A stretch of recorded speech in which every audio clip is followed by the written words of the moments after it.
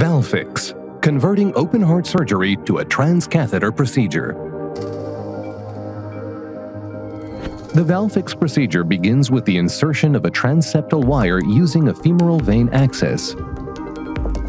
The GCS, a guiding catheter system, is inserted over the wire through the right atrium and into the left atrium.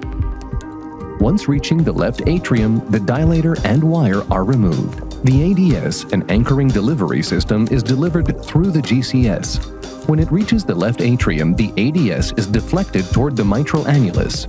The ADS has a self-expandable landing unit that includes 8 needles, anchors, and sutures. The landing unit expands and adapts to the annulus shape and size.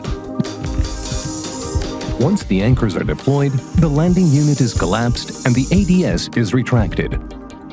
The anchored sutures are now in place, ready for ring insertion. The RDS, a ring delivery system, is used to fold and then push the ring through the GCS. The ring is pushed towards the annulus, creating tension that reduces the annulus size.